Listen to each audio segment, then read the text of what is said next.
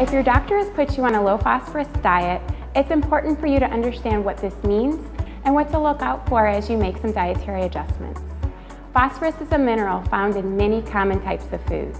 When too much phosphorus builds up in your body, it can cause itching, bone and joint pain, weak and brittle bones, and the hardening of blood vessels.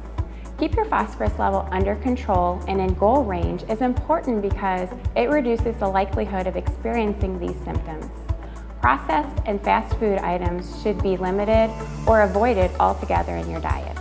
Phosphorus is commonly found in these items in the form of food additives. Some examples of foods to watch out for are pizza, chocolate, soda, hot dogs, chicken nuggets, biscuits, waffles and pancakes, either from box mixes or prepared at restaurants.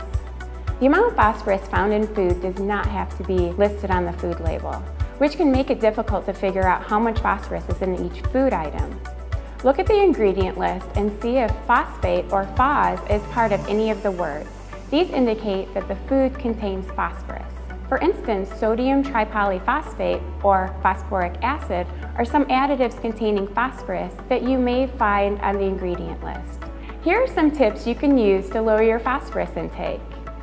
Choose fresh ingredients that may not have been processed, preserved, or artificially enhanced in any way. Try to prepare meals from scratch instead of prepackaged alternatives. For example, a cup of boxed mac and cheese with cheese sauce has nearly 3 times the amount of phosphorus as a cup of noodles made with a little margarine, garlic powder, Parmesan, and parsley. And last but not least, look out for the hidden phosphorus additives in the ingredient section of your food label, avoiding foods containing the words phosphate or phos. So a little pre-planning and awareness of the ingredients in your foods can go a long way towards helping you maintain a wholesome and healthy lifestyle. Remember, this information is not intended to be a substitute for your medical advice. You should check with your physician and/or dietitian before you make any changes to your diet.